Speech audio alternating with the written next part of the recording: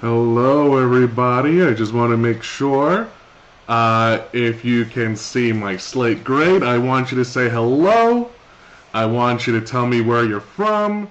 If you're a student learning at home, whether you're homeschool or you're learning through a virtual platform with your teacher, let me know who you represent in what school, or if you're a homeschool, tell me who you're representing.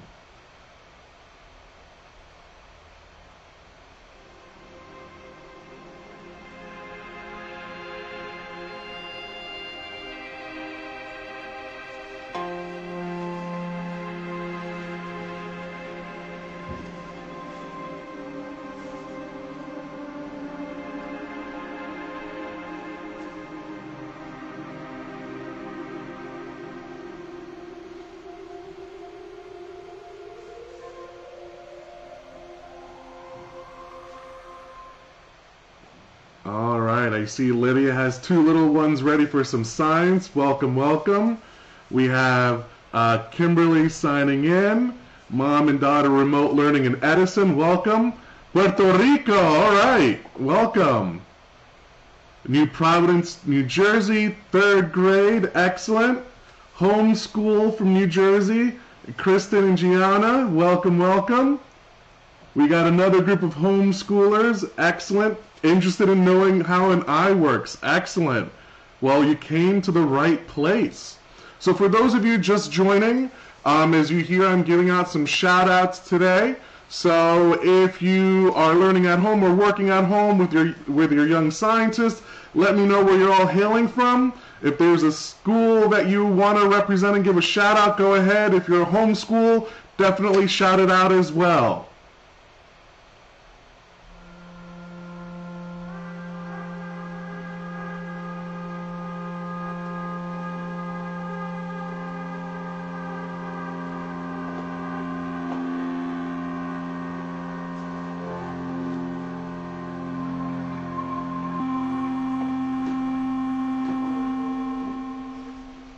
We'll be starting in about 3 minutes, but I see there's a couple of people from Pennsylvania. We got Adam, who goes to school 28. We got Dahlia and Emil. I apologize if I don't say your name correctly. We got Grayson and Quentin in South Jersey. Brittany, hey Brittany, how are ya? 5-year-old Hunter watching in Jersey, welcome. Oh man, we got all the way down in Florida. We got Ridgewood, Middlesex County. Oh man, we have a lot of people coming in. All right, homeschoolers out in Union, Ezra and Esther. We got Yonkers, New York. Hey, Yonkers. So I just want to give a special shout out to James and Darlene, because I know they had a question if we were going to do something about how eye works in yesterday's live stream. So I'm glad you came in just in time to check us out. All right, we'll be starting in about 2 minutes.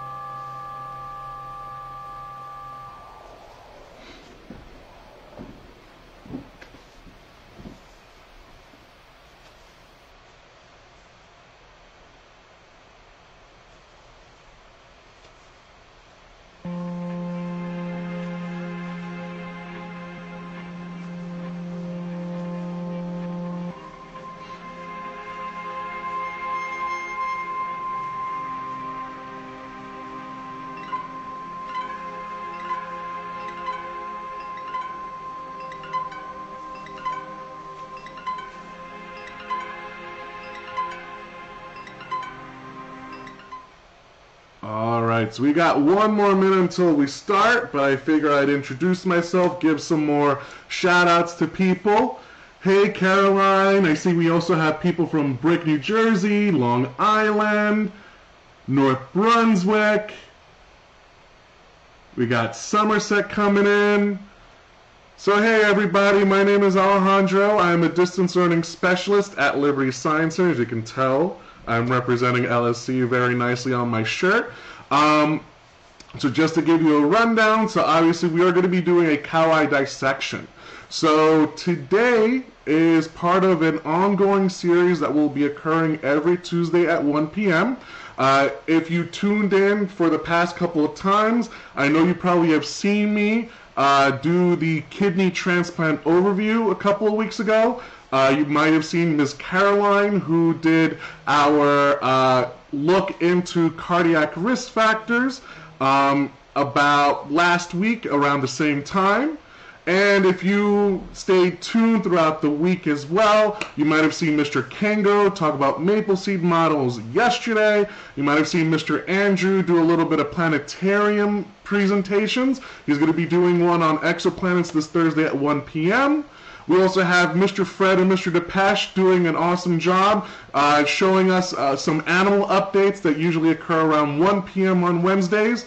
And Mr. Depeche will be the trivia master. So he does trivia geared towards older scientists on Thursday nights around 7. And for family trivia on Fridays at about 11:30. All right, so ours is part of an ongoing series called Live from Surgeries. So a little bit about Live from.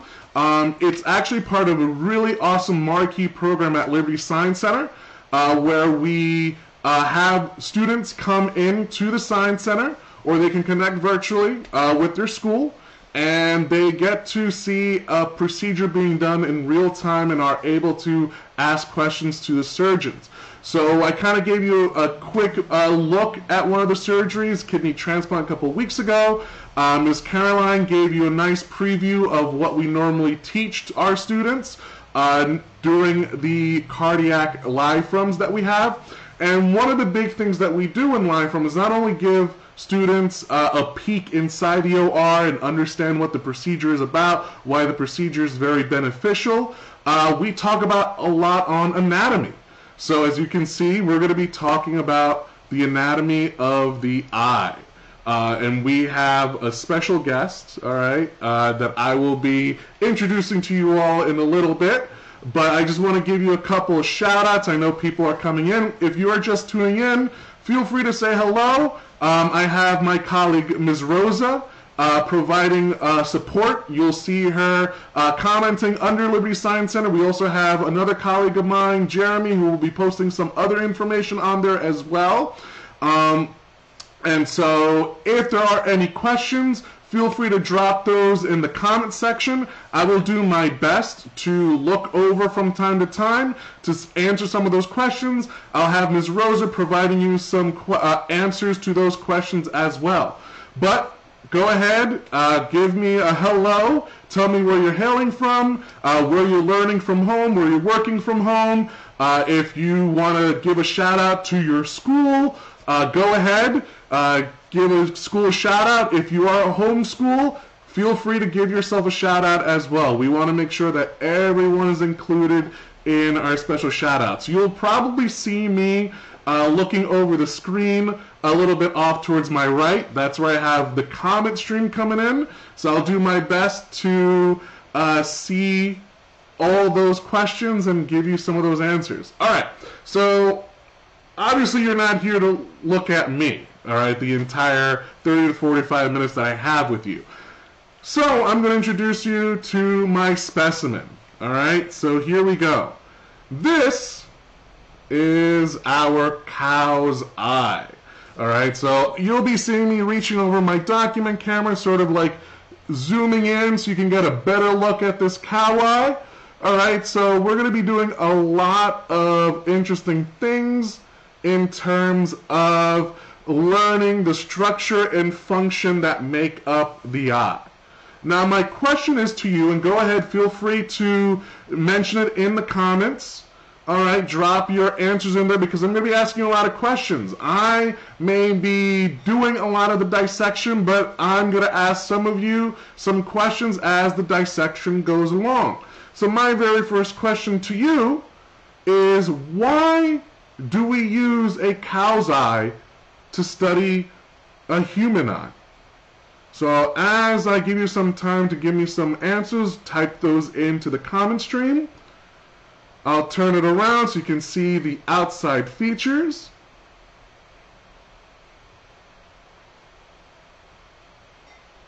So as that's going on, as you're typing in those answers, I'll give you some more shout outs. We got Rebecca tuning in from Washington, New Jersey. We got Tina shouting out to Cinnaminson High School, middle school I should say. I'm so used to seeing Cinnaminson High School in our live room program. PS41 in Staten Island. All right, that's Paulie. Welcome, welcome. I see some answers coming in. So, because they are so big. Excellent. So, the main thing about why we use cow eyes, as you can see, so as I compare it to my hand, as I zoom out a little bit, all right, you can see that it's pretty big. All right. Another one I just saw coming in is that they are similar to the human eye. All right. So, we got Renzo saying that. We got Darlene saying that. Excellent, excellent. That's absolutely right. So what we're going to be doing is, for all of you, this is a nice introduction to what we call comparative anatomy.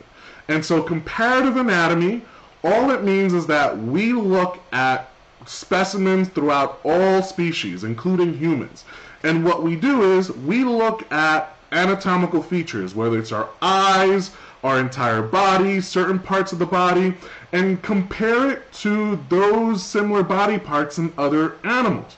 Understand, do they have similar functions, what they may differ in terms of anatomy and structure, and take it from there so we can better understand our very own bodies as well. And I know some of you probably just started asking this question of how did we get this cow's eye? So for us, obviously, we don't go out to, the backyard at Liberty Science Center. We have a cow farm going there, and we take those eyes out. That's inhumane, and that's actually not how it happens. So obviously, cows are a big producer for our needs. So we get dairy from them, such as milk. We use it to make cheeses. We also use them for consumption in terms of meats. We also use their skin for leather. And so there are a lot of parts that do not get used. And so when we talk about cow's eyes, those are some of the parts that normally get discarded. So for any scientific institution or a school, it's a nice way to utilize, so that way those parts do not get needlessly thrown away and disposed of. That way we can use the entire animal itself and also use it for the advancement of science learning. All right, so hopefully that answered your question in terms of how do we get our cow's eye. Now, let's look at our cow's eye again. So here we have the entire eye. All right, so what we're going to do is we're going to talk about the external anatomy first. All right, so we have the front portion here, obviously, but let's look at the back. All right, so in the back, we have some structures, so I'll point them out. The first structure is sort of like this yellowish color right here.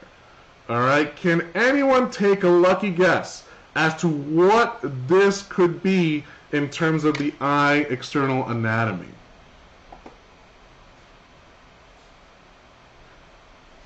All right, so want to give a special shout out to Ms. Kira. She wants to thank the cows for donating the weird bits to science. Absolutely.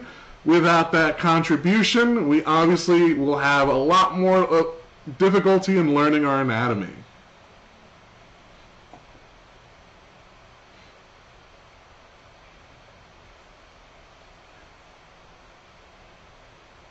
So close. Someone said the retina. Excellent guess. So the retina we won't be able to see until the inside. So to give you a little bit of a hint, this provides the cushion for the socket. So pretend that my hand is the socket, all right, of the skull, and it kind of just nestles in like that. So that provides the cushioning, so that way the structure itself isn't hitting that bone. Any other guesses? Cartilage. All right, so someone said the optic nerve. Excellent. So the optic nerve, just to jump ahead, is actually this little structure right here. So you see it right in the dead center that I'm using my probe to kind of wiggle it. That's actually the optic nerve. So the optic nerve, just to give you all a nice idea of what is significant about this structure, is that it's the nerve that carries that information from whatever enters the eye. So it travels from the eye through the organ itself, and it comes to this cord. So think of it as kind of like a cable that you hook up your TV to your game console. All right, so it's sort of like that. It's a cable that connects the eye to the brain. So this little nerve, I should say it's a big nerve. There's about over 1 million little nerve fibers making up this one giant thick cord, carries that information of what the eye sees all the way to the brain, so that way the brain can interpret it. All right, so someone mentioned cartilage, and that's a very excellent observation. So this is actually fat. So anything yellow is the fat, and so this provides the cushion for the eye when it rests within the socket. So if my hand was that socket, that fat, you can actually see it poking out through here, provides that extra cushion, that extra layer, in order for the eye not to interact so much with the socket, with that bone. All right, Juliana, hello, learning from home, 7 years old, welcome, welcome. So let's look at something else. So we already talked about the optic nerve, we talked about the fat, we also have this brownish color. So there's actually 1, 2, it's a little bit hard to see the others, there's another one right there, 3, and there's somewhere around here is a 4th one. What do we call these structures? Does anyone know what those structures are?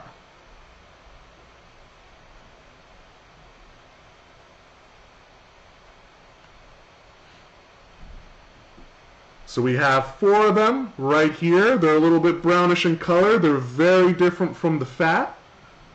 So what are those structures? All right, so we got Jillian and Leonore. You're absolutely right. These are muscles. So very good question about the blood vessels. I know Jody mentioned blood vessels. We'll talk about that in a little bit. All right, but Kate also says muscles. Excellent observation. I see everyone. I can't fool anyone today. Everyone's absolutely correct. We got muscles, all right? So muscles, in terms of our coweye, there are about 4 of them, all right? So that means that we can have the coweye move up and down and left and right. So I have my document camera positioned differently, so it may look different from you. So here we go. So we got up and down and left and right. All right, so humans actually have 6 muscles, all right, behind our eye. So not only can we have our eyes move left to right, up and down, we also have another pair of muscles that make up the 6 that allows us to have the ability to roll our eyes. And I know for a lot of parents out there, all right, and I'm sure your parents can attest to they've done it when they were younger. If you have your parent lecturing you and you don't want to hear it anymore, you kind of instinctively start rolling your eyes and your parents catch you doing it. So that's one way that you can utilize those muscles. But all those muscles are very important, so that way you can have a nice visual field of what you're looking at. So not only are you looking directly, but you can actually shift your eyeballs, all right, left to right in any direction you may want without the need of moving your head.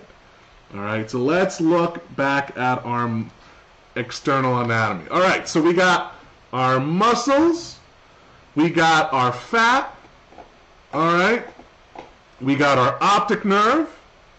So let's look at the front. All right, so what we have the front is the front of the eye, obviously. So this is where all that process comes into play. This is the gateway, the portal for those things that we are looking at to enter into the eye and send that information to the brain. All right, so let's look at this area right here. So it's sort of pretty much the rim. Okay, it does have like a darkened color to it. All right, but mostly we can look at this area right here. All right, so it is a little bit discolored because it is preserved.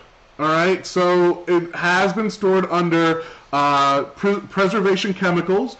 But if you're looking at this with a second person or someone in the room with you, if you stare at each other right now and you stare right into each other's eyes and you notice that white part of the eye, that's what I'm showing you. So on our cow's eye, we call this the sclera. All right, so now the sclera is a tough, strong outer layer, and it protects the internal working parts of the eye. All right, so it kind of protects everything else from the outside environment. Okay, so that's what we mean when we talk about the whites of our eyes. So that's the sclera. Okay, now there is another lining that kind of hugs the sclera. Okay, we call that the conjunctiva or the conjunctiva. There really is no specific way of saying it. It really depends on who you ask. All right, so it's actually a thin membrane. It's a thin, clear, protective layer. So I'm actually lifting it up right now. So I'm going to zoom in for you all so you can look at it. So I'm going to take my probe, and there it is. You can actually, there it is. So I got through. So this little area, so you can kind of see where I'm holding it up. So I'll turn it to the side so you can see. So that thin, clear membrane is what we call the conjunctiva or the conjunctiva. All right, so as I mentioned, it's a thin, clear, protective layer that goes over the surface of the eye, the lining of the eyelids, and it kind of envelops the very, very thin membrane over the opening. All right, so you may be familiar with a condition called conjunctivitis. All right, so whenever you talk about a type of condition, all right, anything that ends with itis, that means it's a swelling of something. So when we're talking about conjunctivitis, we're talking about the swelling of the conjunctiva. You may be familiar with it in terms of the normal term of it, of pink eye. All right, so pink eye is the swelling of the conjunctiva. And so what occurs here is that the conjunctiva is very vascular. So what we mean by that is that there are small blood vessels within this lining. And so whenever you have an infection or a type of allergic reaction, so for some people who tend to have seasonal allergies or allergic to dust, their eyes turn a little bit red, that's all the immune cells, all right, that travel through these blood vessels, and they actually collect in one area to deal with whatever doesn't belong in that area. All right, so that's the conjunctivitis portion of it. So whenever your eyes turn red, that's an immune response of trying to get rid of whatever is in that area that doesn't belong there. So it gets really red. You notice that your eyes get a little bit watery, so that's a reaction as well of getting rid of that by washing it out of the eye. All right, let's get back to our eye anatomy here. So I mentioned this opening, this portal, correct? And what we have is this portion right here. So I'm going to squeeze my eyeball to give it a little bit more shape. It's a little bit hazy now, but it's very clear when the eye is attached to the organism. All right, so this is what we call the cornea. The cornea is a clear area of the sclera. So remember, the sclera is on the side, so as we go over here, the cornea is that clear area that bends the light onto the retina. So when we look at the cornea, all right, it's that entryway. All right, it's a clear area, all right, that you'll see if you look at each other's eyes and you look directly right into the center of the eye, all right, you're not going to see the cornea. All right, the cornea is very clear, What you see are some other anatomical structures that we'll be talking about in a little bit, all right? But the cornea is providing that window for that light, whether it's coming from the monitor that you're looking at, from the light in the room. It's going to enter into that gateway, into that portal, all right? And our cornea is very cool in the fact that has many layers to it. So if I were to scratch against the cornea, you can see there's like little bits and pieces coming off, all right? There are many layers to the cornea. So in our cow's eye, we have 7 layers for the cow's eye. Humans have 5 layers, all right? The cornea, among those layers, provide that nourishment, that lubrication for the anatomical structures within that area, and we'll look at those in a little bit, but also provides protection. So, for our cow eye, if you're thinking about cows, why do you think cows, or any animal, for example, goats, pigs, why do you think they would have more layers to their cornea than a human would? So let's check it out. So let's see some of those answers, some of those thoughts.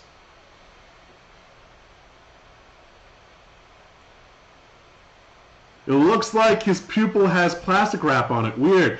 Excellent observation, Maria. We'll actually look at the pupil in a little bit. That's actually what's behind the cornea. Let's see, probably. So why do you think we have more layers on the cornea than on the cow's eye than we have on a human eye? So humans actually have 5 layers. Cows, for example, have 7. Now, why do you think that? Excellent observation from Kathleen, because they need more protection. Absolutely. I see someone has a nice little punchline there, because their cornea is corny. All right, I enjoy a good dad joke from time to time. My colleagues can attest to that. They get very tired of it, but it's okay. I get entertainment out of it, so I do it anyway. So you're absolutely right. So we have protection for the cornea. All right, so cows, goats, lambs, they dig their heads into grass in order to eat. And so grass is very sharp, all right? So you need that extra protective layering to ensure that it doesn't damage the eye. Now, when we talk about the corneas within humans, all right, that also provides protection. You may hear, especially with the adults that are looking at this live stream, you may hear your eye doctor say, oh, you know, it may be a corneal abrasion or corneal scratch. Your cornea has the ability to heal itself over time if it's just on the surface type scratches. Something that are cuts that tend to be deeper than 1 layer obviously requires a little bit more attention with the eye doctor and some treatment, but your cornea has the ability to heal itself over time if you have some micro abrasions to it. All right. Now, I know everyone's excited. They want to open up the eye, so let's do it. So I'm going to poke through before I open up the eye. All right, so I'm going to poke through with my probe here to make an opening, and I'm going to tip it over, and I'm going to squeeze. And you should see something coming out. So as soon as you see it, let me know.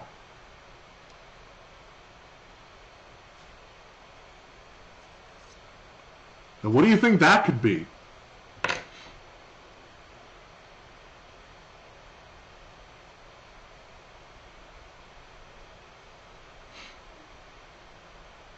So we have all of this.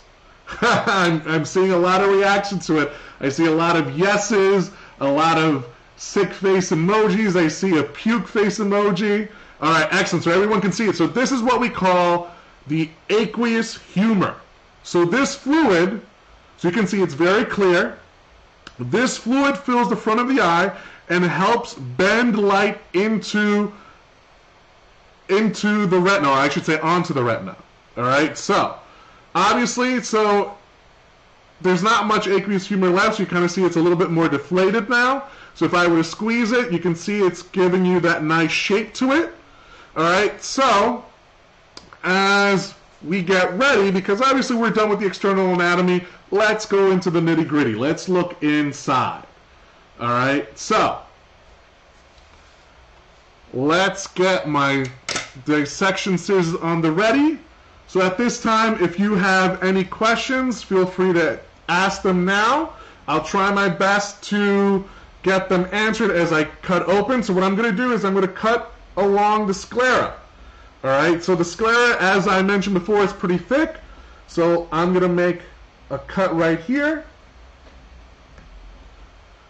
So one of the big things that you learn when you do dissections is to learn how to handle your surgical instruments, your dissection instruments, very carefully, because obviously you're going to be dealing with a lot of structures that are very tough to cut open, and you don't want, as you're making a cut, you don't want to end up hurting yourself. So as I provided a lot of pressure to it, I tried my best to avoid sending that surgical instrument through or dissection instrument through to cut my hand. All right, so you can see I'm slowly opening it up. So I'm going to keep going. So let's... Oh, I see someone mention vitreous humor. Excellent observation. All right, hold that thought for later on. We'll actually see some vitreous humor in a little bit. So have no fear, we have Miss Rosa helping out with answering questions. So definitely take some time doing so. So let's open this up. So you notice we have many different layers, all right? So you can see why it's so difficult to make that opening. So here we go.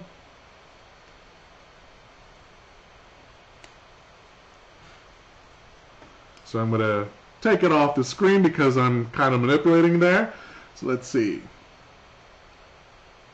Let's see, what other questions do we have? Edible. So is it edible? I personally don't eat cow's eyes. The cow's eyes really don't provide much nutritional value.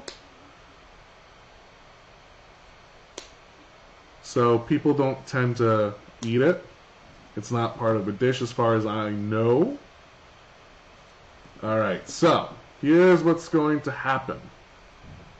So what we notice is that this eye is actually more meat than, more fat and more muscle than eye. So I'm going to try and do my best to cut it open. So I'm going to take out my scalpel.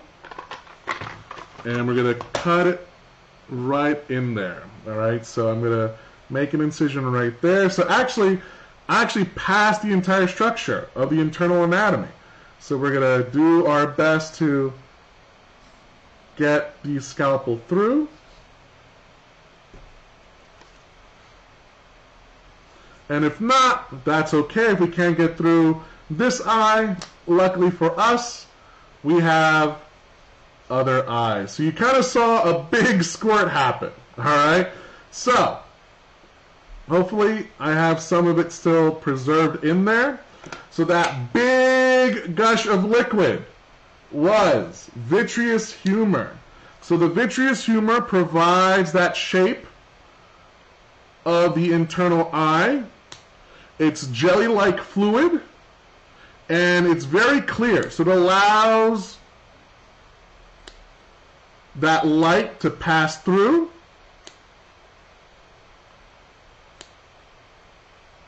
So that it can get back to the retina. All right, so here we have the internal anatomy. So we're going to step away from the other inner parts of the eye. All right, what we're going to do is I'm going to place this portion right here, and I'm going to zoom in. All right, so there are a couple of structures. There is some vitreous humor in there, okay? But I'm going to dig out this structure right here. So I'll save that for later. You probably may have a guess as to what it is already. But let's look at this black lining. All right? This black lining we all have. all right? Except for us, oh, what's all that green stuff? All right, that's from Cagney. So Cagney, keep it tight. Hold on tight. We'll talk about that on as we get to that part of the anatomy. But good observations. I'm loving everyone's observations. All right, everyone's noticing all these different structures. You're all asking the perfect questions here. All right, so let's look at this area right here. So for us, they may come in different colors. So some of you may have blue, some of you may have brown, some of you may have hazel, black. All right, this is what we call the iris.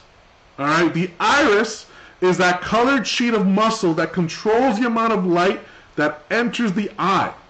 Okay, so if I were to pull this iris out, and I know a lot of people are already mentioning it, the pupil itself is actually the opening of the iris. So let me try and pull it out here. So there we go. So let me put that aside. So there's the iris. All right, so that is that muscle there, and within the iris is our pupil. All right, so let me make a small little incision here so we can see that nice and round. So you can see there is the pupil. So that's the opening right there. Okay, so the pupil is that hole, all right, that allows light to enter through the eye. So the iris, the pupil work in tandem, work together to allow how much light can enter your eye. So this is essential in order for you to focus and have a good view of your visual field. It's also a very nice adaptation in which if you were to enter a dark room, your pupils will actually what we call dilate. They'll actually go from very small and they will actually widen open to allow more light to go in and get that visualization in. If you have too much light in the room, your pupils will then constrict and actually become very small to limit the amount of light going into your eye. So I myself, whenever I go to an eye doctor checkup, especially since I have something called astigmatism, which we'll talk about in a little bit, I have to go to the eye doctor for my yearly checkup, and they put eye drops into my eye. And after a while, it's very hard to look at things because there's so much light, and it's very hard to look. And that chemical, that eye drop, allows those pupils to dilate so that way they can get a nice view of your internal eye anatomy. So that's so the iris and the pupil work together to make it constrict. Now let's look at our next image here, our next structure. This is the lens. And as you may all know, the lens is that clear disc that focuses the light onto the retina. That is what provides the fine focus. Our lens is usually connected to other ligaments that help shape the lens to make that fine adjustment to make sure that enough light is focused onto the retina. Okay? So, as we're looking on the lens, the really cool thing about the lens is it has many different layers. So let me see if I can pull some off with my fingers. So you can see right there, there are many different layers to a lens, sort of like an onion. When you peel the onion back, there are many different layers. So as you grow older, your lens will add a nice little layer that on the previous one. So as you get older, there's another layer, another layer, another layer, another layer. All right, so that gives that lens that definition and shape. As that lens becomes thicker, it also kind of coincides when people, as they get older, they may have some difficulty with blurry vision. All right, we call that age-related blurriness. All right, presbyopia, and that's a natural occurrence that happens with all individuals. So you may notice that people who are nearsighted or myopic, that means, you know, they can only see things very up close. All right, they may need to use a different set of lenses, especially for those who are farsighted as well. or even, you know, people with normal 20/20 vision, all right? They would probably need like reading glasses or some type of very weak prescription to give that finer focus, all right? So that happens naturally. So now that we have the lens, let's look at the back portion, all right? So you can see there is a jelly-like substance in there. Someone mentioned it. It was the vitreous humor. All right, so as I mentioned, it's a clear liquid that allows that light. So you can actually see how that nice little sheen from my document camera kind of reflects off there. So that allows that light, so obviously in a much more enclosed eyeball, that liquid will actually direct that light towards the retina. So let me just dump out this vitreous humor. So I actually have to scoop it out very, very carefully because I don't want to damage the back structures. So you can see there's some jelly there, all right? So it's kind of like a gel-like substance. That's our vitreous humor. You notice it's a mixture of like jelly-like substance with liquid, all right? For a lot of individuals, if you, especially of all ages, if you notice little things kind of floating in your field of vision, and every time you look at it, it kind of shifts, we call those floaters. So these floaters are like little bits of collagen. So these are little bits of protein that are found within the vitreous humor. So as you get older, that gel-like substance kind of liquefies a little bit, and that's where the little floaters come in. These little bits of collagen, these protein molecules will actually clump up together, and those little floaters is what you see in your field of vision when you kind of shift it around. You kind of see it kind of in your field of vision. You don't know what it is. It's too blurry. Those are what we mean by floaters. Now, floaters are normal. The amount of floaters that you see as your vision progresses as you get older are usually indicative of some other conditions. Okay, so if you have any questions about that, my colleague Ms. Rosa or myself will be more than happy to go more in depth, but I want to make sure that we get through all of the anatomy before we get to more questions, all right? So, I know that Cagney and a lot of other young scientists mentioned, what is that green stuff in the back? So that green stuff is actually a structure that's behind the retina. So you notice the retina is very thin. The retina is one of the more essential parts of our eye, because the retina is where our photosensitive cells are located. All right.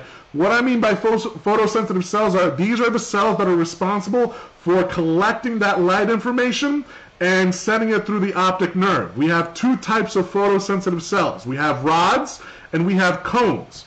One singular eyeball in the human eye has about 130 million photosensitive cells.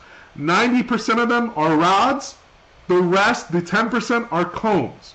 So when we talk about rods and cones, we'll do with cones because it's much simpler to define. Cones deal with color. All right, so they provide that information of different types of color that you see in your environment. So if you notice on my background is blue. And so your eye is picking up that blue light, all right, that information through your eye, gets picked up by the cones, sent it to the optic nerve, to the brain, and it's registering that blue background. Our rods kind of have a bigger load in terms of information processing.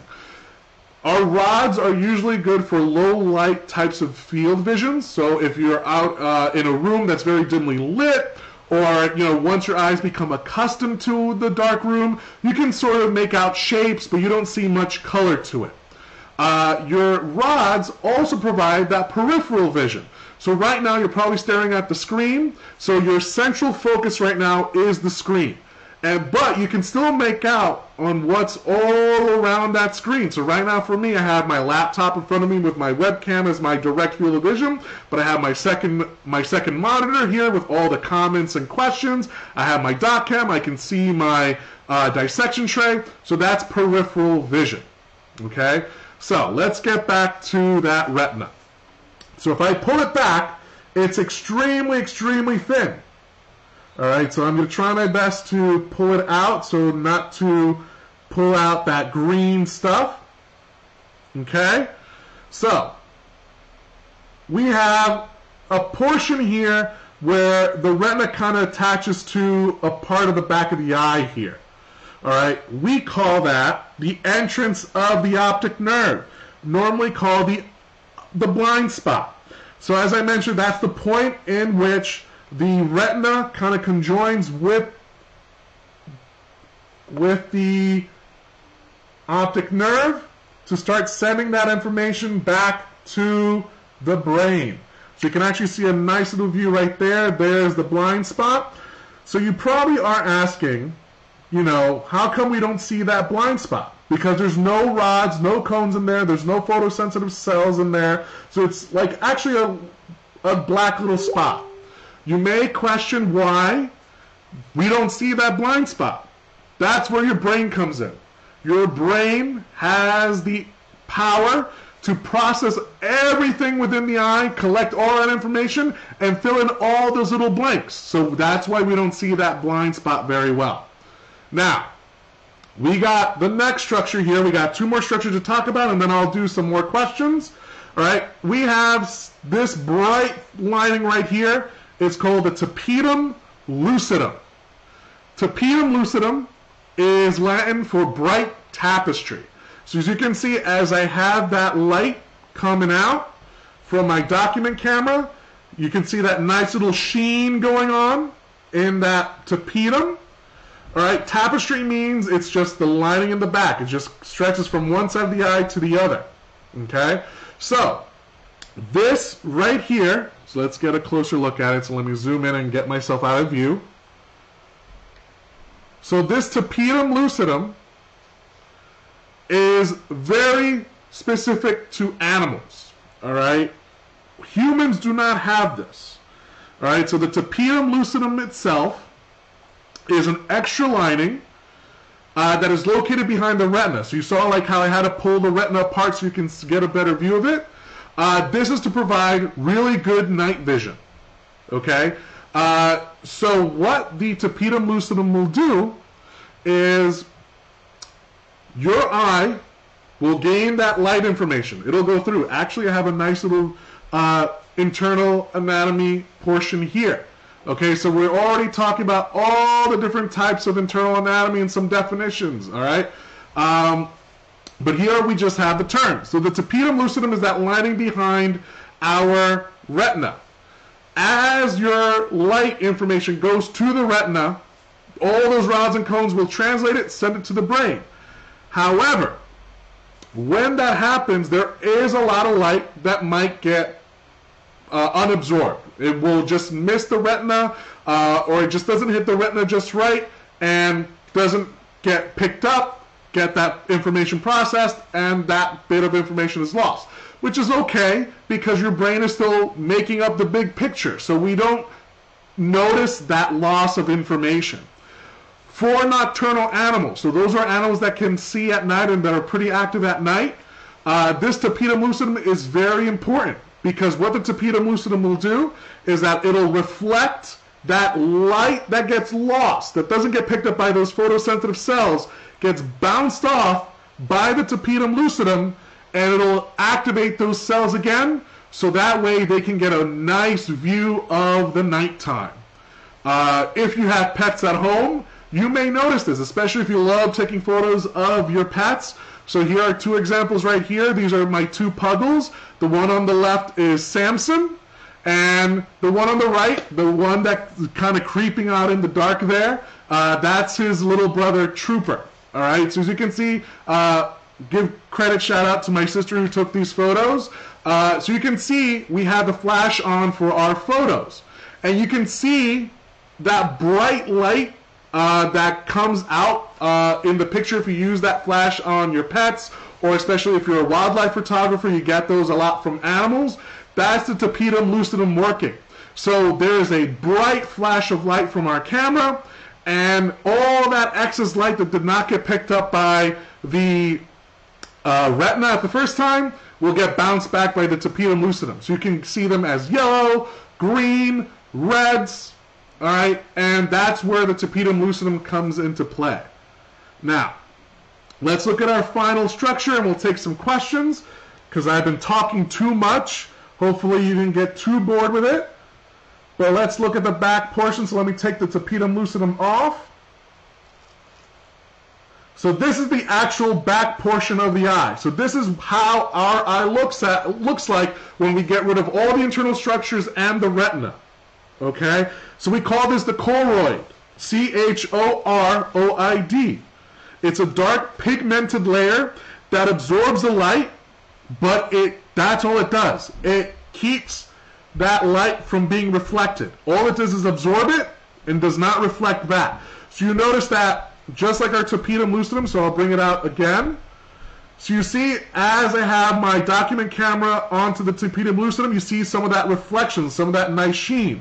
But if you look at the choroid, you don't see much of that reflection going on. Most of that reflection is from that liquid, from that vitreous humor that just kind of channeled in this area. But for the most part, a lot of that is not reflecting back. All right? So, we went through our external anatomy. So we had the iris, the sclera, the pupil, the conjunctiva. All right? We also had some of that internal anatomy. All right? So we had the optic nerve, the aqueous and vitreous humor, the tapetum, the retina. All right? So we just went through an entire journey of the eye. So, to keep myself from talking too much and just lecturing you, I'm going to take some time now to start answering those questions. So if I didn't see them in the stream originally, just retype them, have them out. If Ms. Rosa and Mr. Jeremy already answered some of those questions, that's great. I'm glad that they were on top of it. All right, but I will definitely take some of those questions now. All right. So let's see. The choroid looks like coral. Yeah, you can see it's kind of has that design of coral looking going on there. It's got all those dark colors. So the darker the color, the more absorption of that light. Excellent, excellent question. Excellent observation, I should say. How many muscles does the cow have? Excellent question. So the cow in particular, when we're talking about the eye anatomy of the cow, so let me put on a brand new glove so you can check out the back. All right. So we have four muscles. 1, 2, 3, and the fourth one's right around here. Humans have 6. So if this were to be a human eye, you would have 1, 2, 3, and 4, and then 2 more on the diagonal. All right. Why does the eye look like clay? Good question. So the eye looks like clay because obviously it's not on a living creature. If it's on a living creature, you'll have actually a little bit more of a, no pun intended, it kind of pops out, in which you can see a little bit more color, a little bit more defining features. Because of the preservation process, these cow eyes are kept in a preservative chemical to ensure that it doesn't decompose. So that way we can preserve all the anatomical structures as a whole, so we can look at the defining features. So one of the downsides of the preservative chemical, also dealing with cells that are not getting that nourishment, you get that discoloration. So you don't see the fat popping out as a more brighter yellow. You don't see the muscles either a darker red or a brighter red. You don't see the sclera as a bright white, all because they're not getting the nourishment and because of the preservative chemicals. Are all animal eyes the same? From Marina. All right, excellent question. So that's the beauty of comparative anatomy. So comparative anatomy, as I mentioned all the way in the beginning, if you tuned in, that's all about comparing all those structures, see if they have the same function. For a lot of animals, the functions and anatomical structures are pretty much the same. So as I went through all the internal eye anatomy, that usually applies for all animals throughout. There are certain differences, all right? For example, a really great example is an owl. The owl do not have muscles for them to move their eyes. Instead, if you've seen videos of owls, they turn their head at greater articulation than a human or other animals do. And so that allows it to see a nice view of their visual field. Their eyes are rather stuck into their sockets. For cats, for sharks that rely on very fine, ultra-focused vision, their pupils and their irises will work slightly different to allow more of that light in so they can look further distances. All right, so Kate has a question. Do cow eyes have colors like human eyes? Why or why not? Excellent question. So all cow eyes tend to be brown, like a brown, very dark brown. It's different among humans because of the fact of our DNA. So DNA has a genetic code, an ID, that determines that expression of characteristics. So, depending on who, joins up with who and have children, that'll determine eye color. Because of the fact that we are very diverse, even though we're one species, we are very diverse in terms of the smaller features, whether it's skin color, eye color, whether we have curly hair or straight hair, that gives us characteristics. And because we interact with so many different people globally, and people of different backgrounds get together and have children, all those different bits of information kind of come together and give you that specific characteristic. So if we date back to all of our ancestors, we notice that we had those blues, those greens, those browns. It all determines by DNA. Very good question. So we have about a couple of minutes left. I went through everything and talked a lot, so let me try and get all those questions answered. Oh, why do eagles have such good eyesight? So very good question. So that all pertains in terms of the lens, the iris, the pupil, the way that they all interact with one another.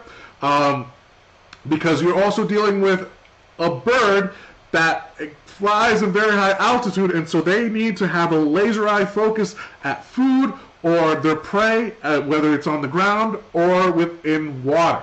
And so in order for them to keep that surprise attack before the prey notices that they're there, they will use their adaptation of fine ultra-focused laser sight along with other adaptations like their feathers and their wingspan and flight to be a really good predator, a really good hunter to get those prey. And so you need that long distance, that ability to telescope in and see where those prey are so you can plan your attack and get that food. What is the white stuff on the outside of the eye? So the white stuff on the outside of the eye is part of the sclera and kind of comes into play with your fat. All right, so we have an overlap of fat, and then it kind of transforms into that sclera. So that's the whites of our eyes that I was mentioning. All right, other questions. Are all the muscles connected? Very good question. So the muscles aren't necessarily connected because if you do have them all connected, then you kind of limit the articulation of the eye. So they aren't necessarily connected in the way that they're one big unit. They're connected in the way of coordinating those movements to allow the eye to articulate and get a good big picture of your field of view. Jillian, who is 9, have you ever done this on a fisheye? So on a regular sized fish, I personally haven't done it. I'm sure a lot of biologists out there have done it. We don't normally do it as a dissection program because the eyes tend to be very small. So cow's eyes, sheep eyes, they tend to be very big and are able to look at all those structures.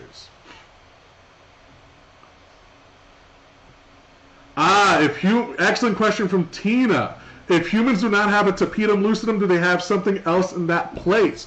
Good question. So, what we see here in terms of that lack of tapetum lucidum, all you'll see, if I can get some of that retina back.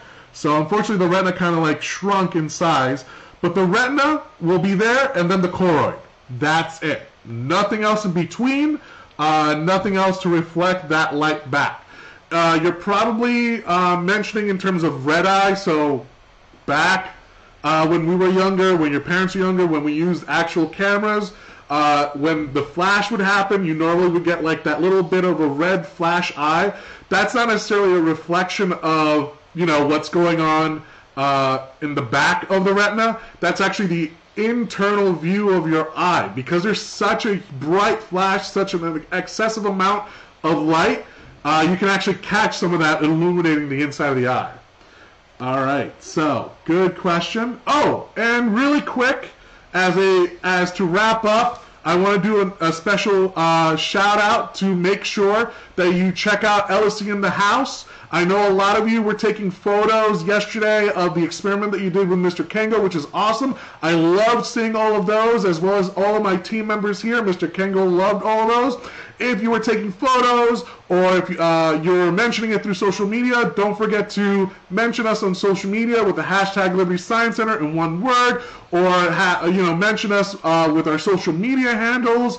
Check out more programs, as I mentioned in the beginning, that we have all these programs lined up. We have our animal updates on Wednesdays. We have our adult trivia on Thursday nights, family trivia Friday mornings. Thursday afternoons, we have our planetarium shows, virtual field trips on Monday. We are jam-packed with so much stuff, and we want to see you get involved. So we definitely want to see some pictures of you interacting with us during our live stream, or some of the demonstrations of our experiments that we have posted. And also a very important thing, I don't know if anyone asked questions on how to keep our eyes healthy. All right, eating your fruits and vegetables, keeping a healthy diet, exercising daily. All right, you may not realize that exercising daily, a lack of exercise, and a poor, lifestyle in terms of food can actually have some, primary conditions, primary risks that can also have a secondary effect to your eyes. Okay, so your eyes can get affected in the long run. Also, follow what we call the 20-20-20 rule. All right. For every 20 minutes, especially now that you're looking at my live stream, all right? If you're looking at a screen for a very long time, that is not good for your eyes. Your eyes are just like any other organs and your muscles in the body. They will get tired after a while. So, a good rule is 20-20-20. For every 20 minutes of staring at the screen, you're going to look at something in the room or something that's 20 feet away, stare at that for 20 seconds, and then you can go back to your screen, so that way you can give your eyes a rest. So if anything, out of all this, remember 20-20-20. Every 20 minutes, stare at something 20 feet away for 20 seconds. Now I'll take a couple more questions and then we'll end it. St. Francis Academy in Union City, excellent, thank you for joining us. Excellent, Maria, you are definitely now a cow eye expert. So everyone that checked this out definitely have a step up if you ever do a cow eye in school. All right. Yes, carrots. Carrots is also a very good indicator of good vegetables. Leafy greens like your kales, your collard greens, very good sources for eye health. In terms of meats, you have your seafood, so your fish, like tuna or salmon are usually really good sources for eye health.